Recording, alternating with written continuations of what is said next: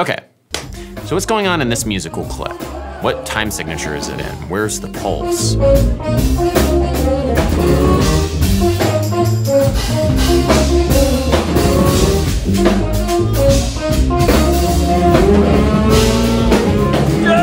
So believe it or not, one way of thinking about what the musicians are doing here is by analyzing it, at least partially, within the time signature of 420.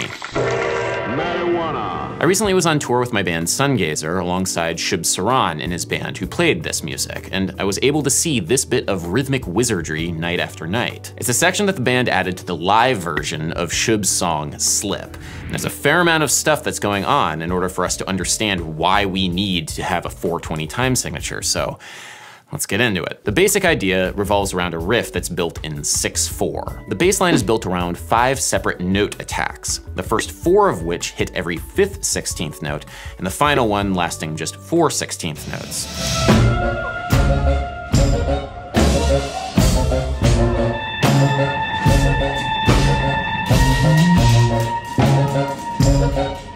These add up to the 24 16th note subdivisions that you would normally expect in a measure of 6/4. By itself, it's a fairly slippery rhythm, appropriate for the name of the song. It's a rhythm that gave me trouble when I notoriously showed up to one of Shubh's gigs last year stoned on a weed brownie.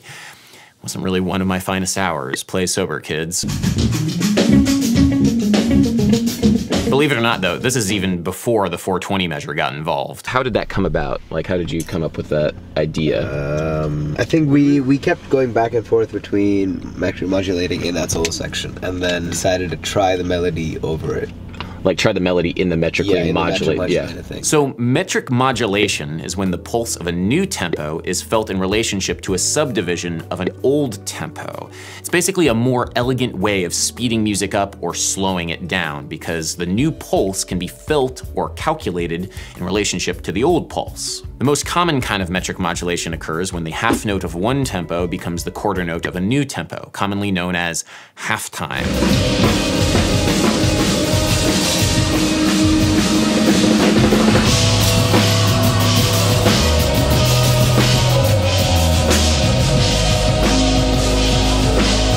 You're feeling the quarter note half as fast, and so things slow down. This is, of course, very common in breakdown sections. In the example that we're talking about, the first 4 note attacks, the ones which were hitting every 5 16th notes, are metrically modulated to become quarter notes in the new tempo. When we do this, the music feels like it's slowing down. Not a lot, but noticeably. This is the melody in the original tempo.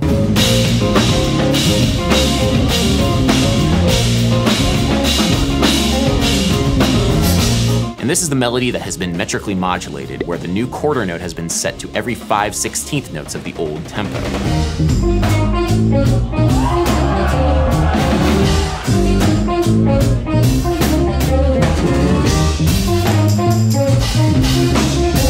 Okay, with me so far? We're getting to the 420 bit, I promise.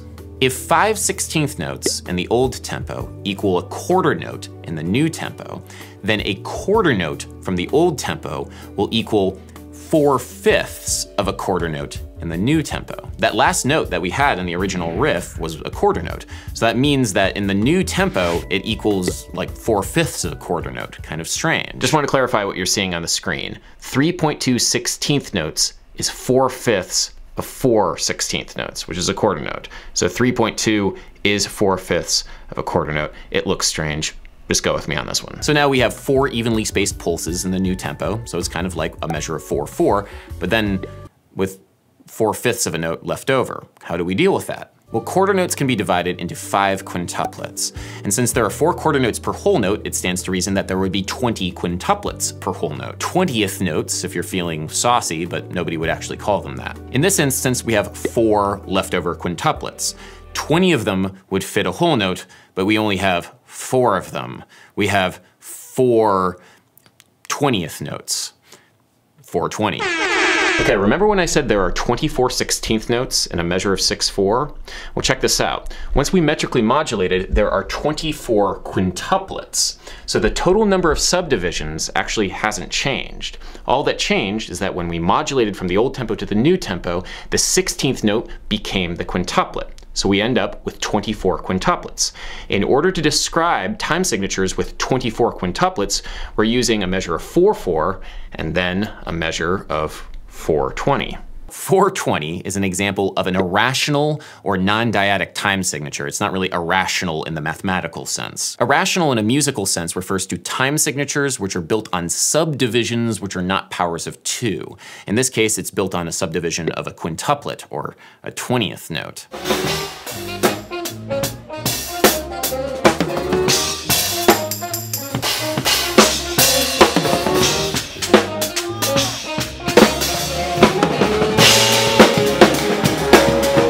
You can go and watch my whole video on irrational time signatures, but suffice to say they are fairly rare in their application. It just so happened that this particular instance of metric modulation required a 4/20 time signature in order to adequately describe what was happening. The whole thing is actually complicated a little bit further based on what the bass player Mark Manouchian was doing within that measure of 4/20. He was playing triplets that were nested within those 4 quintuplets that lead then to the downbeat of the whole pattern. It's kind of crazy, actually.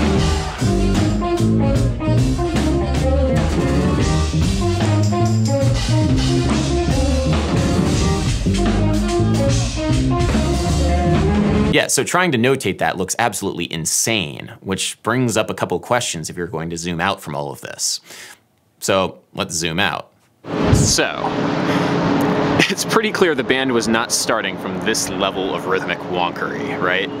Instead, they started with a metric modulation, and then they tried to fit the bass line of the old tempo into the new tempo, giving them that runt quarter note at the end. Like, how did you come up with that? It just like, dude, that's in his soul. That's Mark Manouchian. Honestly, I don't even know, man. I just kind of like heard it, and I was just like, let's just give it a shot. At this point, I really like this band because in rehearsals, like everyone just like shouts out an idea that they hear, and we give it a shot. If it works, it works. If not, you just scrap that idea. And we did it, and it was like, oh, that's kind of cool. Actually, it wasn't until a couple days into the tour where we realized that that runt quarter note could, in theory, be considered the meme time signature of 4/20. You know, like you do the metric modulation. There's like 4 hits in the beginning of that, like the solo section, and then there's that one left over, which is like 4 quintuplets. 4 quintuplets, yeah. So, technically speaking, it's a measure of 4/4, and then a measure of 4/20, because a quintuplet is a 20th note. Okay. Smoking that weed bound. Dude, the first time we tried it at the show, we just got stuck. Remember? We just got stuck in the metric modulator because like everyone was so petrified of going back into the slip tempo. Like I think everyone forgot, so we just like stayed there for like way too long. And so after that, we're like, guys, we're not doing that idea anymore. And then for this tour, we decided to bring it back. That's awesome, yeah. But let's do just the one time. And then while we were doing it, Mark's like, what if we went on like a 4 chord? It made it like a churchy moment. So what's your symbol for church? What's your symbol for the 4 chord? Oh, okay, cool. Although it's, I think anyone can do that because it requires both your hands. So you just have like, everyone guys, just go to church.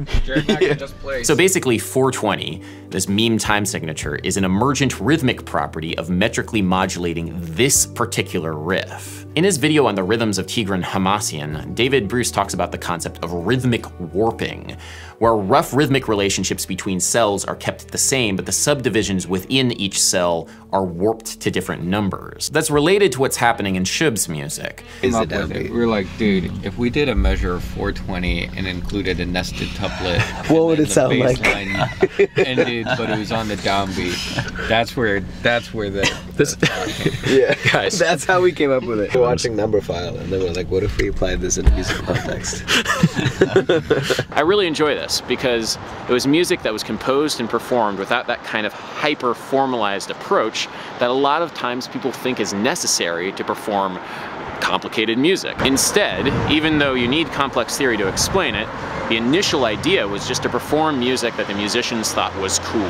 There are 4 of them. You have a measure of 4/20.